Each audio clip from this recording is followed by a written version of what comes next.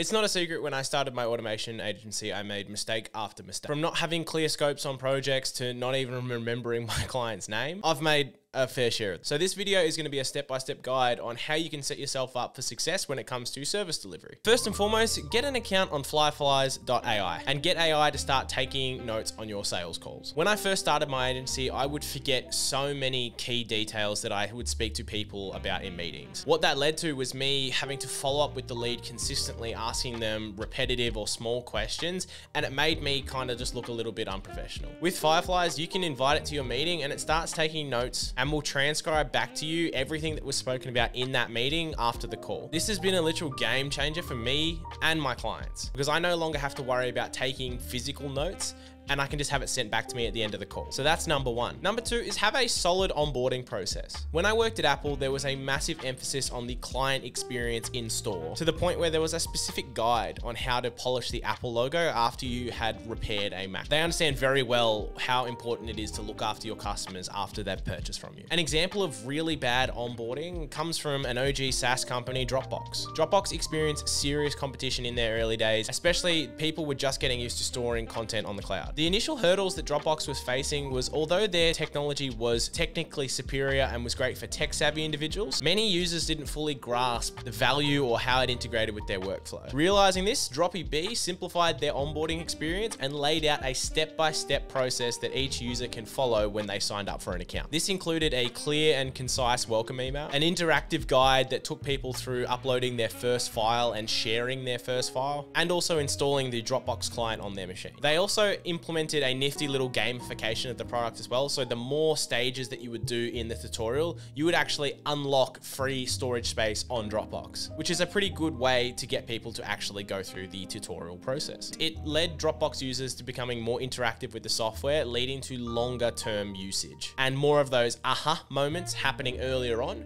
which sparked more word of mouth referrals and increased usage. A really solid onboarding process ensures customers start winning with your product or service as soon as possible. And that's why it matters to be a customer-focused business. For me, I want to reduce customer friction as much as possible. And a proper onboarding helps my customers not feel lost when they've actually signed up. I want to take people on a journey. I want to walk them from A to B. And that will increase the amount of time that they stay with me, tell their friends, and want to do business with me again. A really good customer onboarding experience takes people from, what does this product do, to, I can see how this is really beneficial for me. So when I take on a new client, I ensure that they're never in the dark. From the original sales call to their onboarding call to the fulfillment of their product. So when someone signs up, I'll talk through what the next steps are, what the type form is they need to fill out, and get them scheduled for their onboarding call straight away. From here, my automations will send out the email, they'll send out the contract, they'll send out the meeting links for them to book in, and we'll follow up with them if they haven't completed the steps along the way. Number three is delivery time and standard. I don't care if you sell automation for a plumber, if you sell chatbots, if you sell AI integration for businesses, I don't care what the service is. Your word is bond when it comes to working with clients. And there's one thing that I've always said that I wanted to be good at, and that is delivering on what I say I'm going to do. Back to Apple for a second, we were taught to always under promise and over deliver. So if something was going to take 2 hours, quote 3 so that you had wiggle room just in case,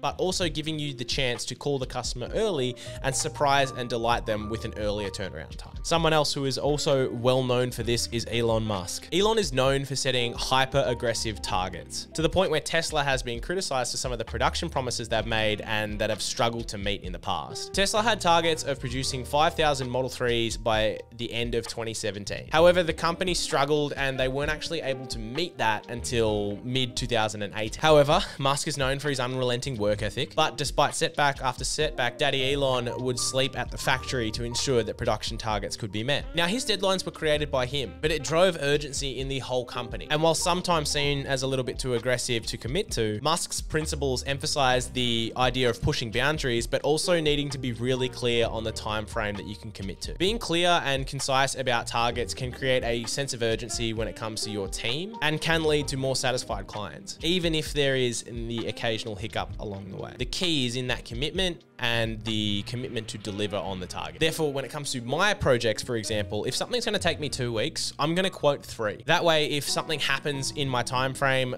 if I get sick or whatever, I still have a week buffer to deliver on that promise. And something I realized about myself is I work really well on externally imposed deadlines. So if I commit to something to someone else, it's really going to help me achieve that target because I don't want to let them down as well. I kind of realized this when I was at university, when I was only really accountable to myself because my teachers did not give a crap about me. If I was honoring my own deadlines, I knew that I would leave it to the last minute and I wouldn't do as good a work. However, if I was working in a team and we committed that we would submit the assignment early or something along those lines, I would be honoring them more than I would be honoring myself. So being aware of that, I always try and communicate with my clients that I want to set a deadline that is going to be a little bit aggressive, but will ensure that I will work hard to get it. Step number 4 is have a damn contract, but you can probably call it an agreement. If Emily, my girlfriend, ever watches this video, she will say, I told you so about 3 times before I even finish this sentence. When it first came to working with clients, I didn't want to have a contract. And it comes from my inherent nature of wanting to see the best in people, but also not wanting to have that awkward conversation about here is a terms and conditions that we have agreed on so that you don't screw me over and just ghost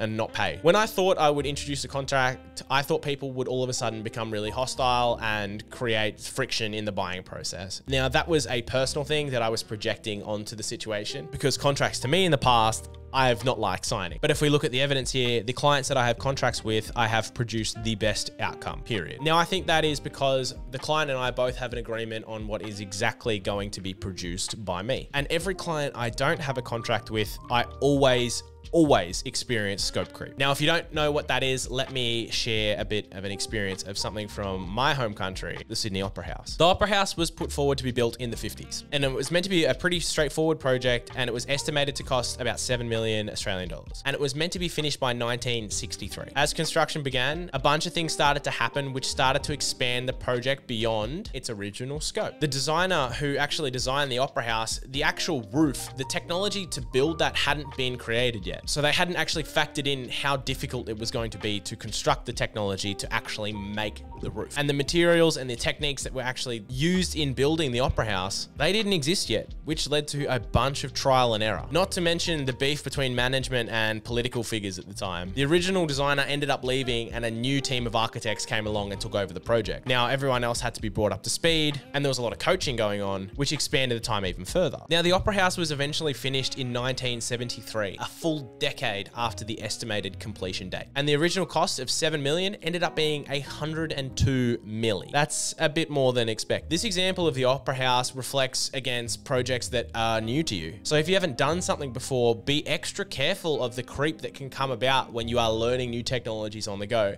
And especially if you're starting out in business, you don't probably understand what is actually required for you to fulfill on the promises that you make. Especially if you're going through the sell first, build second model, which I often did, you will come across hurdles that you didn't even know existed and they will hit you in the face every single time. Now, the reason I call it an agreement is because I like to see it as more of a meeting of mind rather than a contractual obligation. And it's like you and I are agreeing on this is the work that's going to be done. And if it doesn't get done in a certain amount of time or whatever, then we have steps to rectify it. In my opinion, service delivery isn't so much about how good your product is. It's more about how well does someone adapt your product into their life or to their workflow, and how long do they continue to want to use it. The more I focus on this kind of stuff, the better results my clients get. And the more that those clients then want to go tell their friends, which leads to more word of mouth referrals for me. And I think that's super important for a business, is to have a good reputation and say what they're going to do. I hope you found this valuable. The end. Bye.